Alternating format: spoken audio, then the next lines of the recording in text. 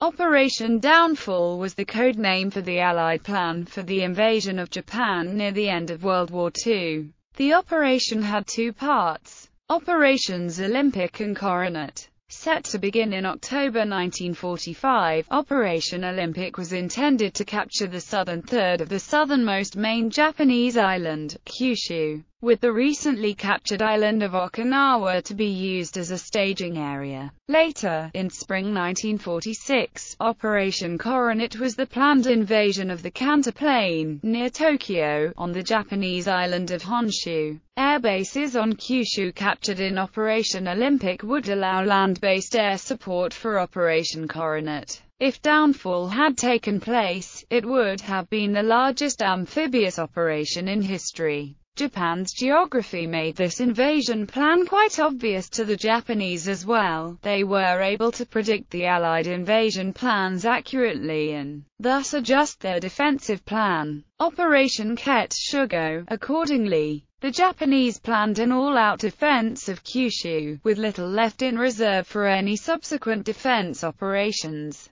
Casualty predictions varied widely, but were extremely high, depending on the degree to which Japanese civilians would have resisted the invasion. Estimates ran up into the millions for Allied casualties. Planning. Responsibility for planning Operation Downfall fell to American commanders Fleet Admiral Chester Nimitz, General of the Army Douglas MacArthur, and the Joint Chiefs of Staff, Fleet Admirals Ernest King and William D. Leahy, and Generals of the Army George Marshall and Hap Arnold. Douglas MacArthur at the time was also being considered for promotion to a special, super rank of General of the Armies, so as to be granted operational authority over other five-star officers. However, the proposal to promote MacArthur was only at the level of informal discussion by the time World War II ended. At the time, the development of the atomic bomb was a very closely guarded secret, known only to a few top officials outside the Manhattan Project, and the initial planning for the invasion of Japan did not take its existence into consideration. Once the atomic bomb became available, General Marshall envisioned using it to support the invasion if sufficient numbers could be produced in time. Throughout the Pacific War, the Allies were unable to agree on a single commander-in-chief. Allied command was divided into regions. By 1945, for example, Chester Nimitz was the Allied Sea and Sea Pacific Ocean areas, while Douglas MacArthur was Supreme Allied Commander, Southwest Pacific Area, and Admiral Louis Mountbatten was the Supreme Allied Commander, Southeast Asia Command.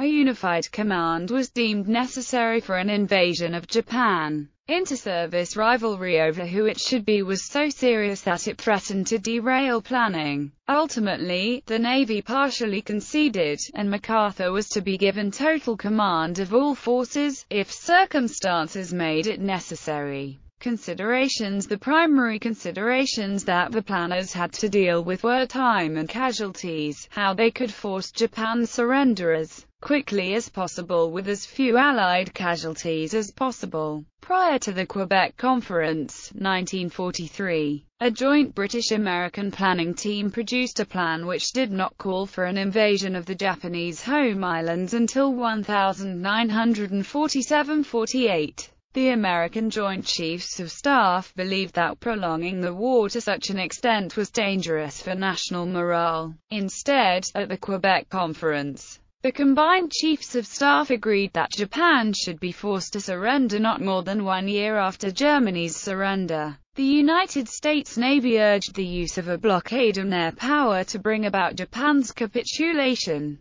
They proposed operations to capture air bases in nearby Shanghai, China, and Korea, which would give the United States Army Air Forces a series of forward air bases from which to bombard Japan into submission. The Army, on the other hand, argued that such a strategy could prolong the war indefinitely and expend lives needlessly, and therefore that an invasion was necessary. They supported mounting a large-scale thrust directly against the Japanese homeland, with none of the side operations that the Navy had suggested. Ultimately, the Army's viewpoint prevailed. Physically, Japan made an imposing target, distant from other land masses and with very few beaches geographically suitable for seaborne invasion. Only Kyushu and the beaches of the Kanto Plain were realistic invasion zones. The Allies decided to launch a two-stage invasion. Operation Olympic would attack southern Kyushu. Air bases would be established, which would give cover for Operation Coronet, the attack on Tokyo Bay. Assumptions. While the geography of Japan was known, the U.S. military planners had to estimate the defending forces that they would face. Based on intelligence available early in 1945, their assumptions included the following: that operations in this area will be opposed not only by the available organized military forces of the empire, but also by a fanatically hostile population, that approximately 3 hostile divisions will be disposed in southern Kyushu and an additional 3 in northern Kyushu at initiation of the Olympic operation,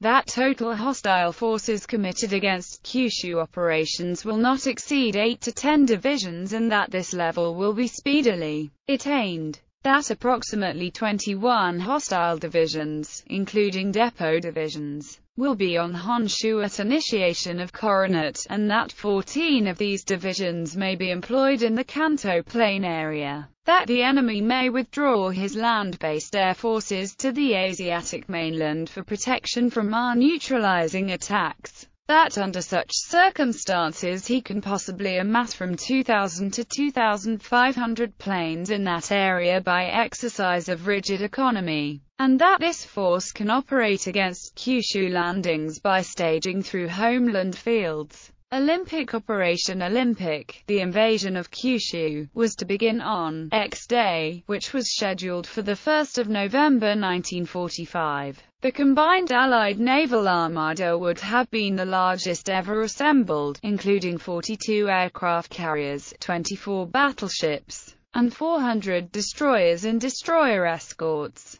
14 U.S. division equivalents were scheduled to take part in the initial landings. Using Okinawa as a staging base, the objective would have been to seize the southern portion of Kyushu. This area would then be used as a further staging point to attack Honshu in Operation Coronet. Olympic was also to include a deception plan, known as Operation Pastel. Pastel was designed to convince the Japanese that the Joint Chiefs had rejected the notion of a direct invasion and instead were going to attempt to encircle and bombard Japan. This would require capturing bases in Formosa, along the Chinese coast, and in the Yellow Sea area. Tactical air support was to be the responsibility of the 7th, 5th, and 13th Air Forces. These were responsible for attacking Japanese airfields and transportation arteries on Kyushu and southern Honshu and for gaining and maintaining air superiority over the beaches.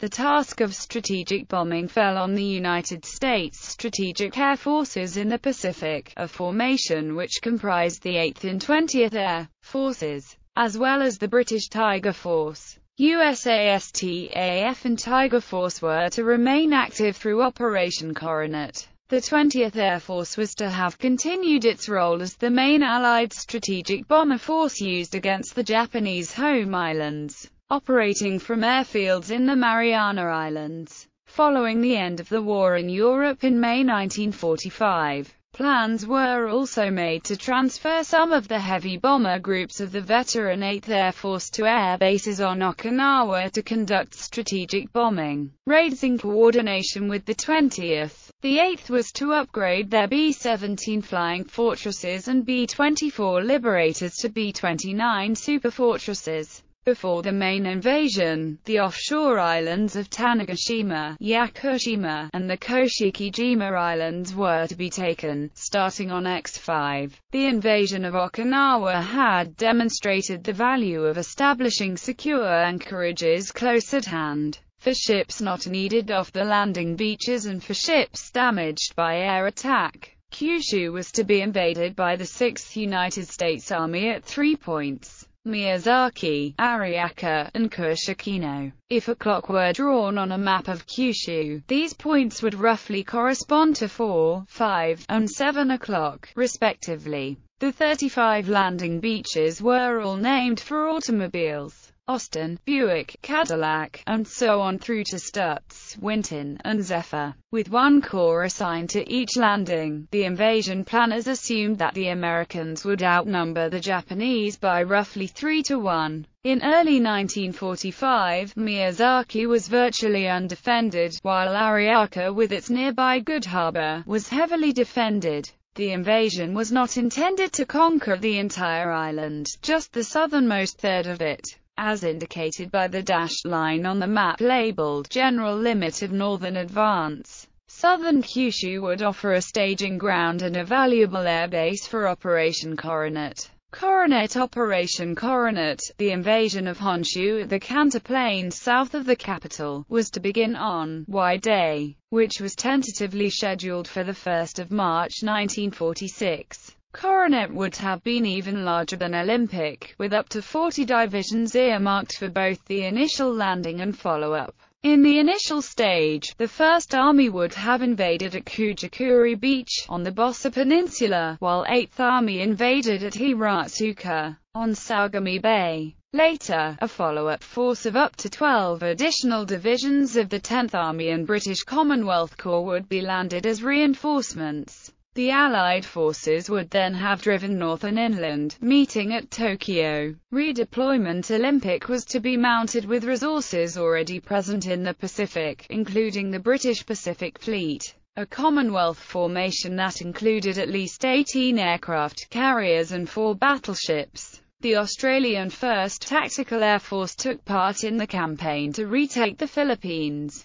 These would likely have augmented U.S. close air support units over Japan. The only major redeployment for Olympic was Tiger Force, a Commonwealth long-range heavy bomber unit, made up of 10 squadrons scheduled to be transferred from RAF Bomber Command Control in Europe to air bases on Okinawa. This would have included 617 Squadron, the Specialist Dam Busters, who were armed with the massive ground penetrator Grand Slam bombs. In 1944, British plans had allowed for 500–1,000 heavy bombers. This had been reduced to 22 squadrons of RAF, RCAF and other nations, and by 1945 to 10 from the RAF, RCAF, RNZAF and RAF. If reinforcements had been needed for Olympic, they could have been provided from forces being assembled for Coronet, which would have required the redeployment of substantial Allied forces from Europe, South Asia, Australasia, and elsewhere. These would have included the U.S. 1st Army and the 8th Air Force, which were in Europe. The redeployment was complicated by the simultaneous partial demobilization of the U.S. Army, which drastically reduced the division's combat effectiveness by stripping them of their most experienced officers and men. According to U.S. historian John Ray Skates, American planners took no note, initially, of the possibility that non-U.S. Allied ground troops might participate in the invasion of the Kanto Plain. The published plans indicated that assault, follow-up, and reserve units would all come from U.S. forces. However, as the Coronet plans were being refined during the northern summer of 1945, all the major Allied countries offered ground forces, and a debate developed at the highest levels of command over the size, mission, equipment, and support of these contingents. The Australian government requested the inclusion of Australian Army units in the first wave of Olympic, but this was rejected by U.S. commanders. Following negotiations among the Western Allied powers, it was decided that a Commonwealth Corps, initially made up of infantry divisions from the Australian, British and Canadian armies, would be used in Coronet. Reinforcements would have been available from those countries, as well as other parts of the Commonwealth. MacArthur blocked proposals to include an Indian Army division because of differences in language, organization, composition, equipment, training and doctrine. He also recommended that the Corps be organized along the lines of a U.S. Corps, should use only U.S. equipment and logistics. and should train in the U.S. for 6 months before deployment. These suggestions were accepted. A British officer, Lieutenant General Sir Charles Keatley, had been nominated to lead the Commonwealth Corps. The Australian government questioned the appointment of an officer with no experience fighting the Japanese, and suggested that Lieutenant General Leslie Morshead, an Australian who had been carrying out the New Guinea and Borneo campaigns, should be appointed. The war ended before the details of the corps were finalized.